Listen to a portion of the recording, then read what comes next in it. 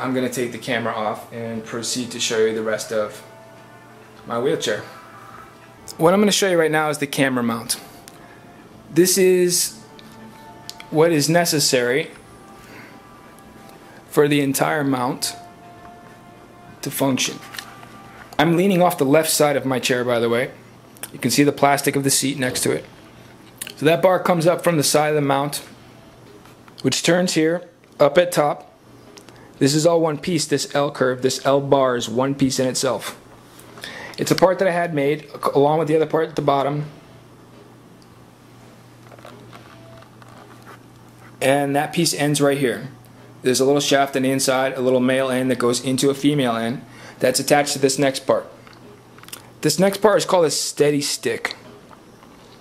The majority of this mount here that I'm showing you is original parts that came with it, but I had them quite modified, probably so much that it would be very difficult to buy the steady stick, and unless you use these pictures, it might be hard to get it to work the same way.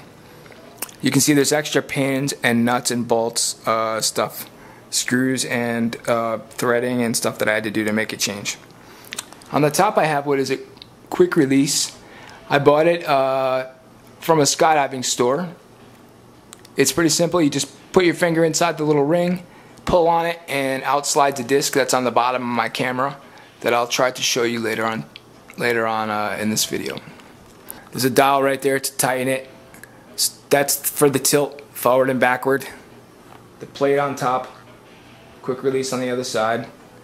At this point right here, it separates. I never separate the part there unless I have to travel, which I don't do very often, but there might be times in the future where I do. It gets a lot of movement there, but it works okay. It works okay when it comes to turning it. What I do is I have a little turn dial there. It connects down to a little shaft. I'm going to take it off and show you. What I do is I take my hand, put it around this, and it's weighted pretty well. I've gotten used to it, but I can simply pull it off. Okay. This end I'm going to put it back on. I just set it on. It's off. Together. I turn this little dial by hand, and it tightens down fairly easy. But for now, I'm going to take this off and get it out of the way,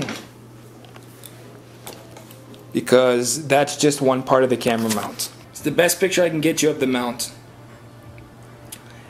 Try to pause it. That's going to be the best way you're going to see it. I just had different parts manufactured. There's a track.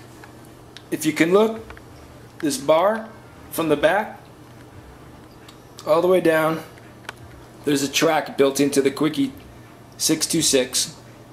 I had these parts manufactured to flow inside the same track that the original parts came with.